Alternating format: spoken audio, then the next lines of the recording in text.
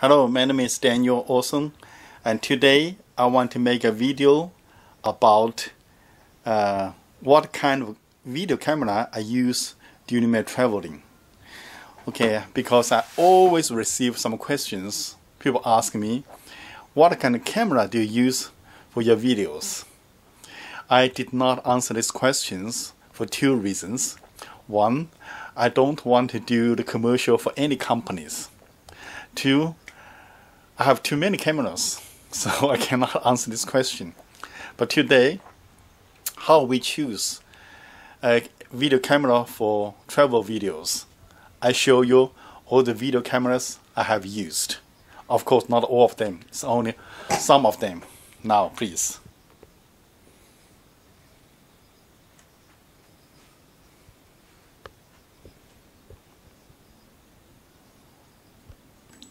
First, I would like to start with this Canon XV1. This is the earliest camera I have used for my travel videos.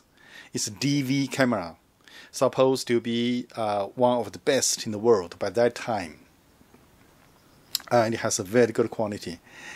But it's DV.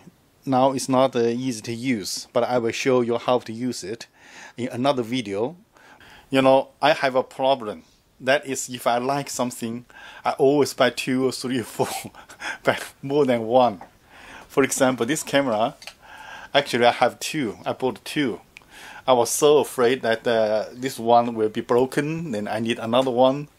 So the one I really used very much, I have given to one of my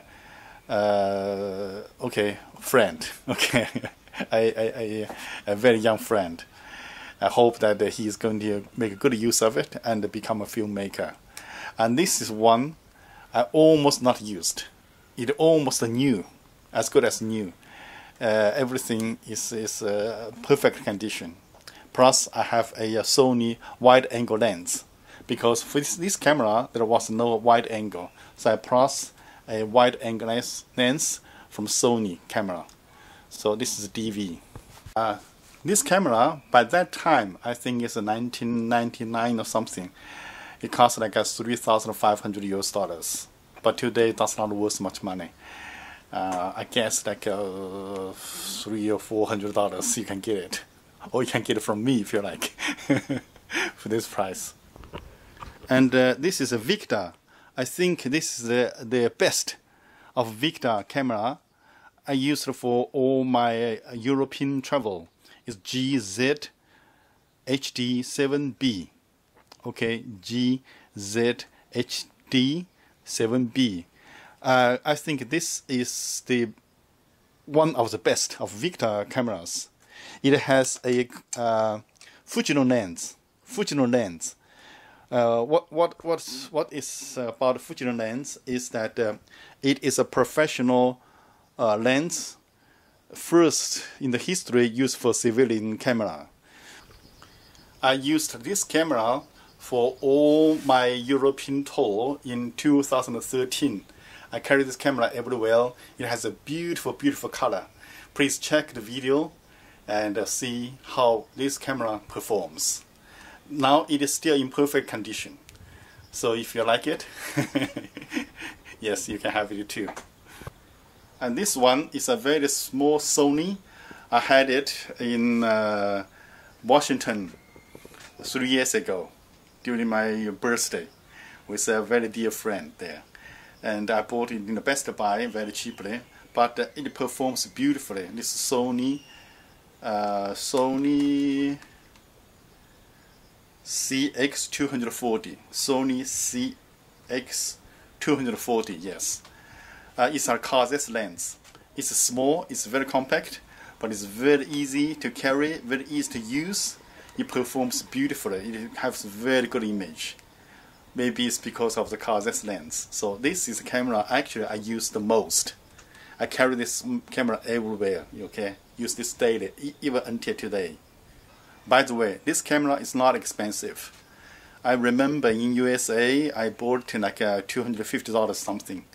And in Japan, I just bought another model very similar to this. It's a $480 yes, CX 485 for like $400.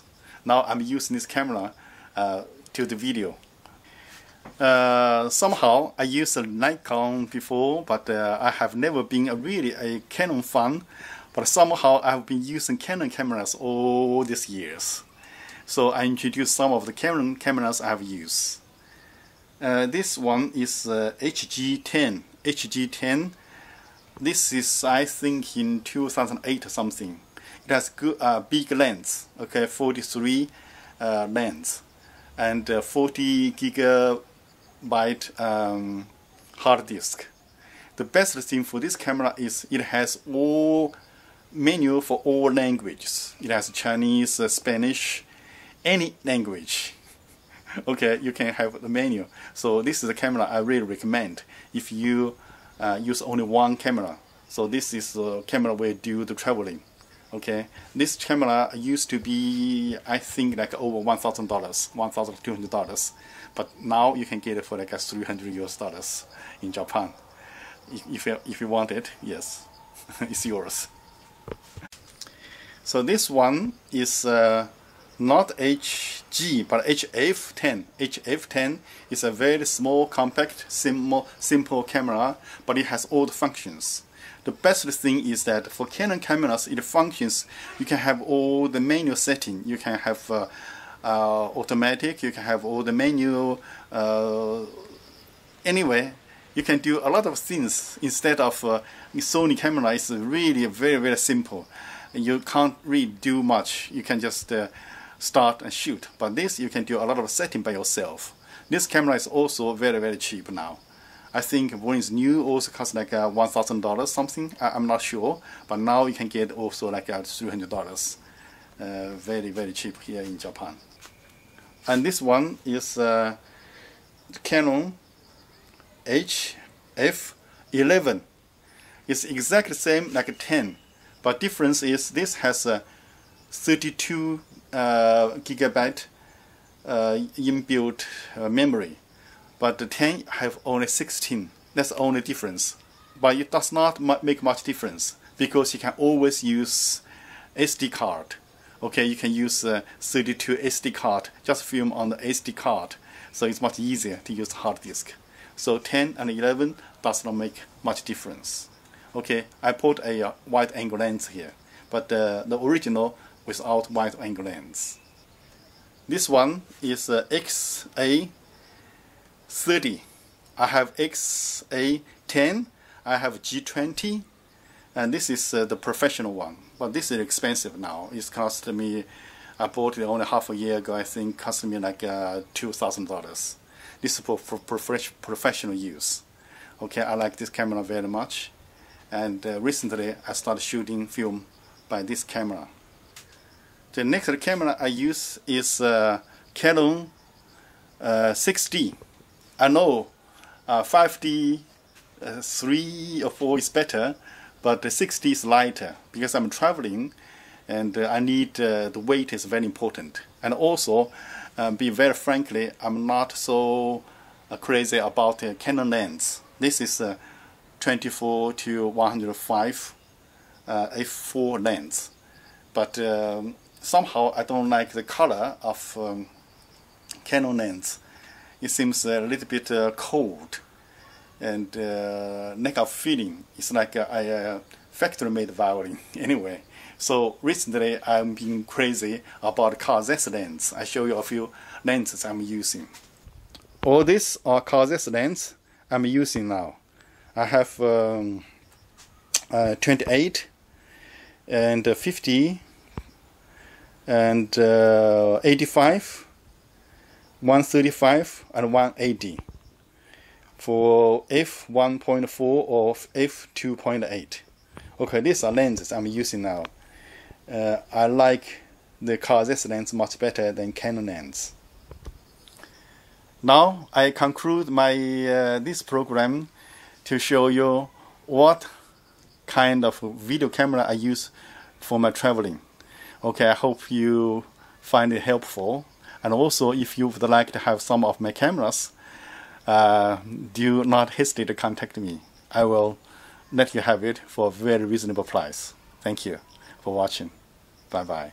Keep watching my travel videos, please. Okay, I will start travel again very soon to Sri Lanka, to India. I will make a lot of good story, good videos for all of you. Thank you. Bye bye. Daniel Olsen here in Nagoya, Japan.